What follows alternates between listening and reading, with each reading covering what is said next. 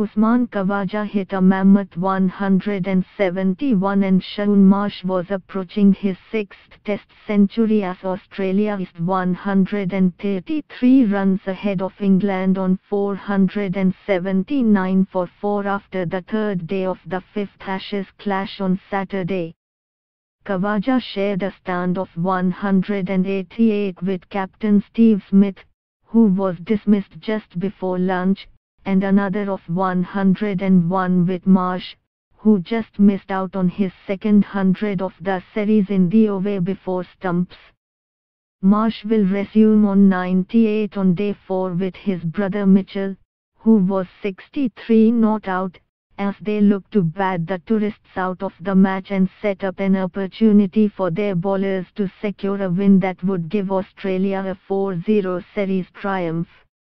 The Marsh brothers combined for 104 inches the final session and punished England with a flurry of boundaries in the last hour as the bowlers tired after a long day's slog in bright sunshine at the Sydney Cricket Ground.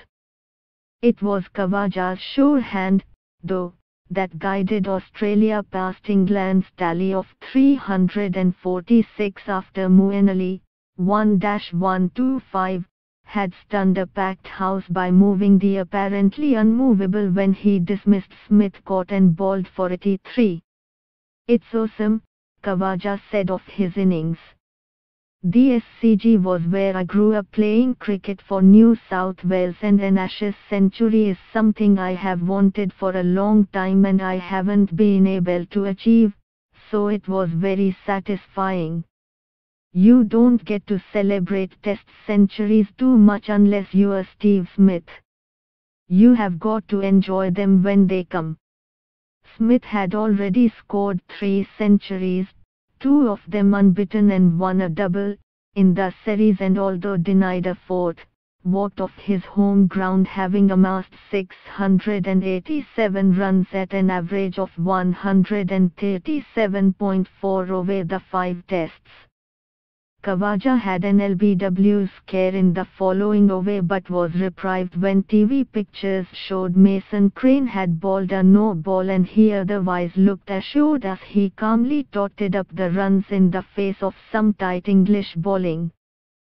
A fine stroke player but considered suspect against spin bowling, Khawaja has had a stop-start career in the baggy green since making his debut at the SCG in the corresponding Ashes clash 8 years ago.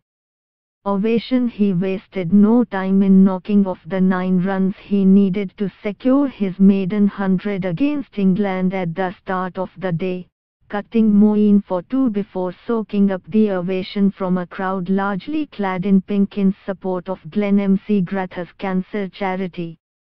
Spinner Moeen was again bowling when he reached the 150-run mark, 2 consecutive fours to get over the mark, a rare flourish in a 381-ball innings that contained 18 of them along with a solitary 6. England captain Joe Root came closest to a breakthrough in the second session when Shaun Marsh, on 22, was given out caught behind only for the decision to be reversed when TV pictures showed a big gap between ball and bat. It was debutant leg spinner Crane who finally ended the 31-year-old's time out in the middle to claim his first Test victim, beating the bat to leave Khawaja stranded and Johnny Bairstow with a simple stumping.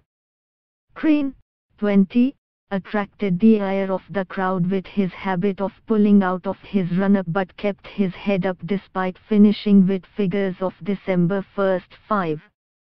It was a very good day on the decision review system for Australia, with Mitchell Marsh also reversing a late LBW decision after the Snicko revealed an inside edge.